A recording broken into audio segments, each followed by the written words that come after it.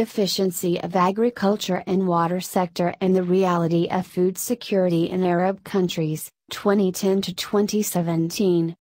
This article is written by Omar Elagabo Omar Mustafa.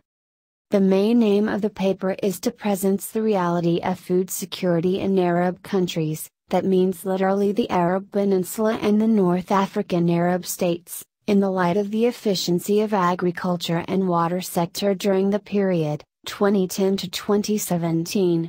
The descriptive analytical approach was used. Secondary data were collected and used to describe challenges that faced Arab food security during that period. The results found that agricultural production is insufficient to meet the demand for food in Arab countries because it highly depends on rain-fed irrigation, which causes low productivity, in connection with poor strategic planning.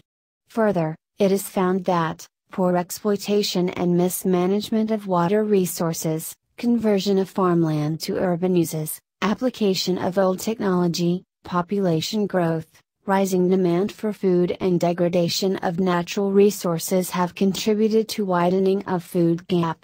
The study recommends that, if Arab countries want to achieve the food security and self-sufficiency, they have to consider the following: use of modern technology to improve the productivity, cooperation in agricultural research, good utilization of water resources, and effective agricultural and financing policies.